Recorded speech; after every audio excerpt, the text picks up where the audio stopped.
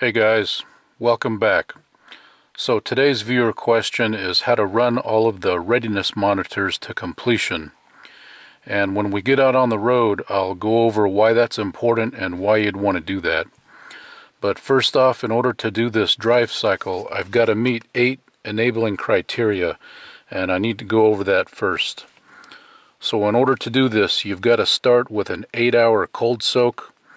The ambient temperature's got to be between 40 degrees and 100 degrees Fahrenheit and below 8,000 feet of elevation. And the fuel tank should be 1/2 to 3/4 full. 3/4 is preferable. And we've got to start the engine, idle for 15 seconds, and then we've got to drive at 40 miles per hour until the coolant temperature is 170 degrees Fahrenheit. And in order to do that, I set my cruise control at 42 miles per hour. And the EVAP monitor should run in 12 minutes and 30 seconds if all goes well. And if it doesn't run in 30 minutes, you've got to start this whole thing over and wait another 8 hours. And I talk about running this EVAP monitor because usually that is the most difficult and hardest monitor to run. All the others usually have no problem running. And the tip in the service literature also is to operate the throttle smoothly to minimize fuel slosh. So I've already taken my scan tool and I've cleared the monitors, so every single one is incomplete. And let me show that to you now. So it says on there I've got 5 monitors incomplete, and let me show you what they are. So don't worry about misfire, fuel, and comprehensive. Those are always continuous, so those are always running. So we're worried about the catalyst or the catalytic converter, the EVAP system, the oxygen sensor heater, and the EGR monitor. Alright, so let's get this drive cycle underway.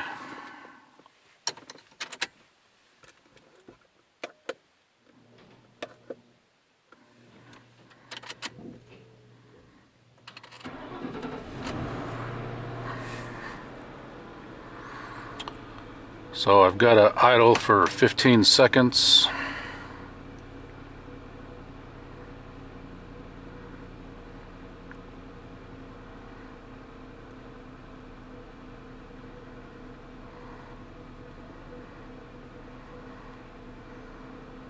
So that was about 20 seconds, so that should do it.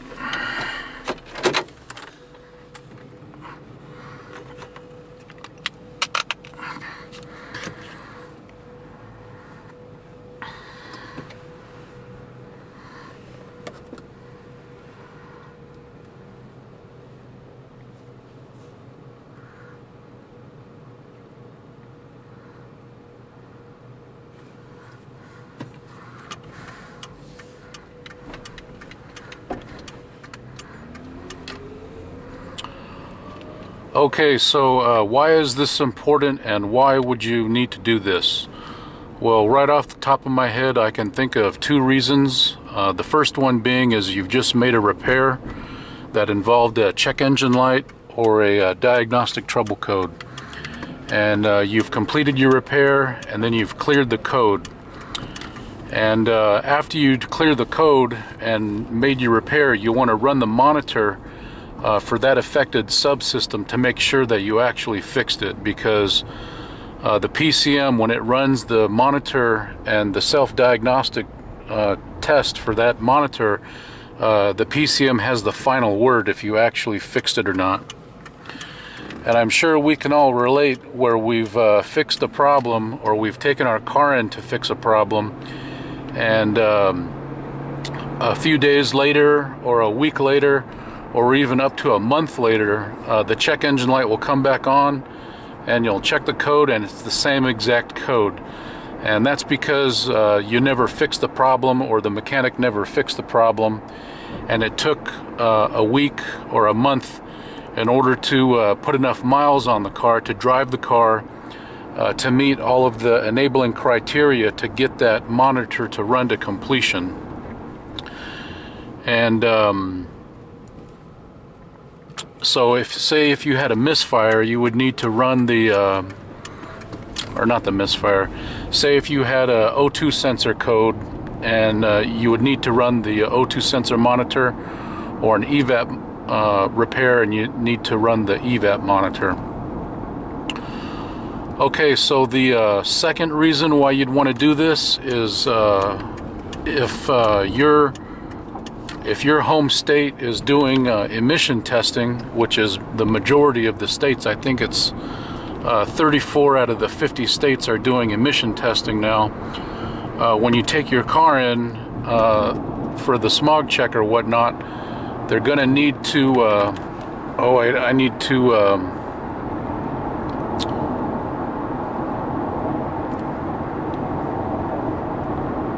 I need to set this back up.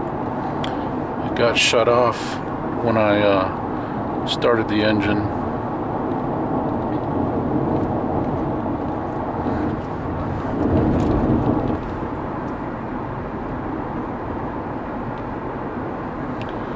Oh, come on, guy.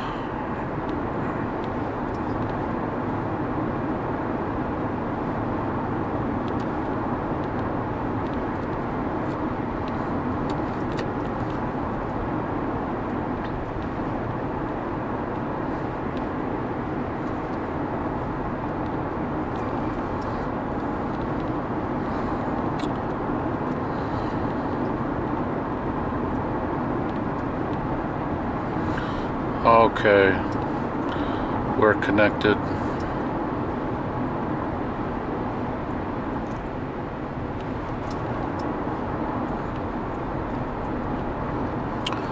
Okay, so already the engine coolant temperature is up to 154 degrees, so we're almost at that 170 threshold.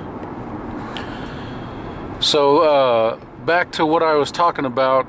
When you get your smog check or your emission testing, they're going to check the PCM and the OBD2 monitors, and usually you're allowed to pass with one monitor not done. But when I take my car in, I like to make 100% sure that all the monitors are run, so that we'll decrease any chances of a surprise down at the smog inspection office. Okay, now it says my engine coolant temp is 165, so we're almost at that 170, 167. And when I hit that 170, I'll check the monitors to see which ones have run so far. 168. Oh, come on, let's hit that 170 before I hit this stop sign. Okay, 170. Thank goodness. Okay, so it looks like I had 3 just run just now. And it looks like the oxygen sensor heater, and the EGR ran.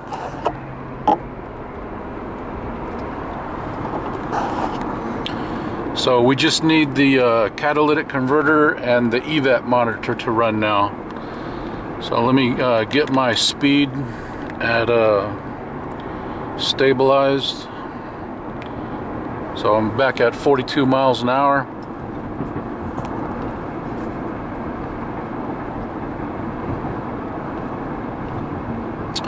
And of course, under ideal conditions, you'd want to run this drive cycle on a dyno, but of course I don't have access to a dyno, and of course none of you guys, or most of you guys, don't have access to a dyno, because the hardest part about running this drive cycle is finding a road that you can do it on safely, because you're going to be driving at unusual speeds.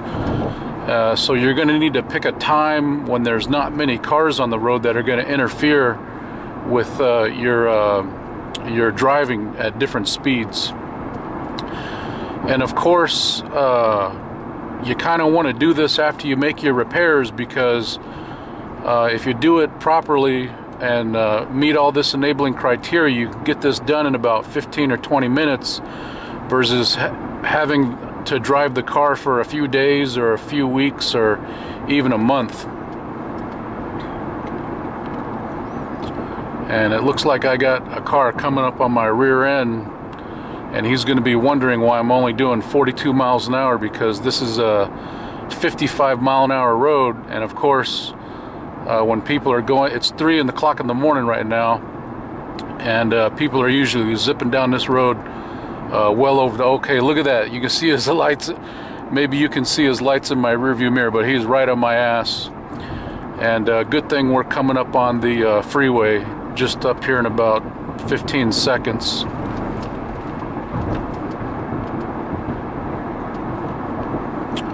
So when I get on the freeway, I'm going to bump it up to 56 miles per hour.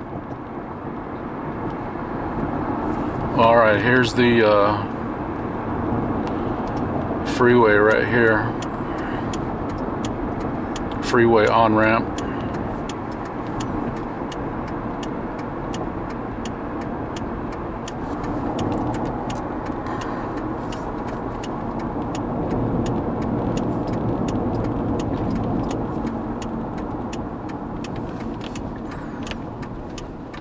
Alright, he's probably happy as a clam now that I'm not in front of him no more. Alright, giddy up. 56 miles per hour. Here we go.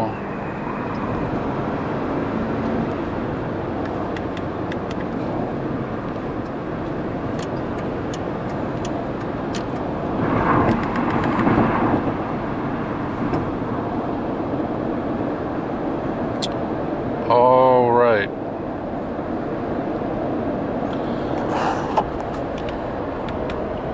So we're at 56 miles an hour. Intake air temperature is 59. Engine coolant temp is 174. Let's see what the monitors say. So I've still got 2 incomplete.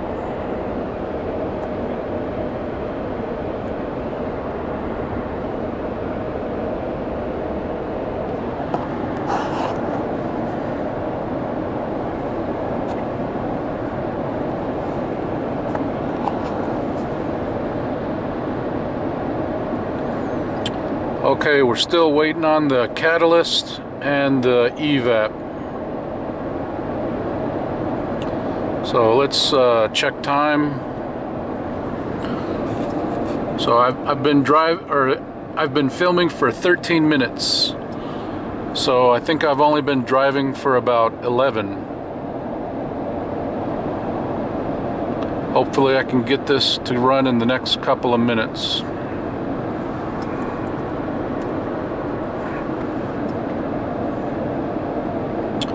And I apologize for all these dead air spaces of no talking, because I really don't have anything else prepared to talk about. And I just wanted to film this in one take, to get it on film with no cuts, just to show how easy or how difficult it is to run this in one continuous clip.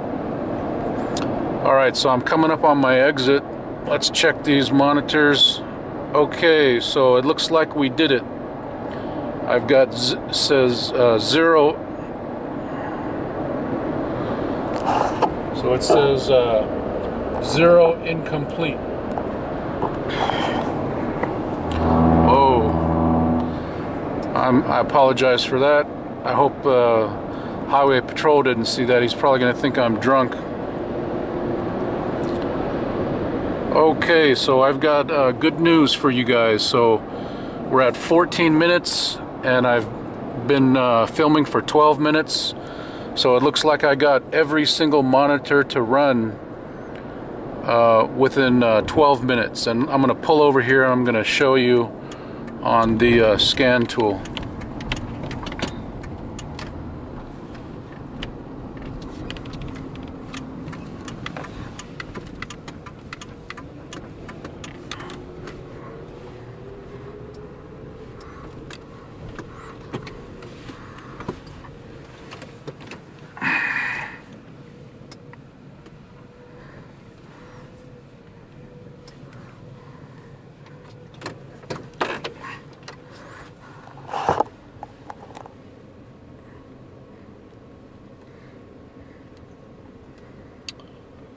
Okay, so once again, don't worry about misfire, fuel, or comprehensive. Those are always continuously running.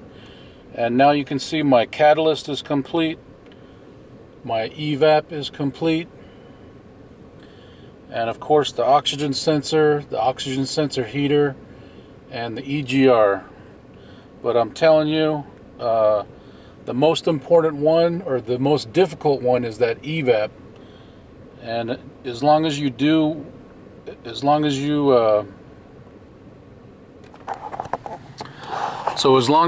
follow these steps that I was talking about earlier, these 8 steps, you'll be able to get all those monitors to run. And of course I didn't come up with these by myself out of my hat. I pulled these from the service literature, so they're straight from the manufacturer. Okay, that's pretty much it. Thanks for watching. We'll see you next time. Bye-bye.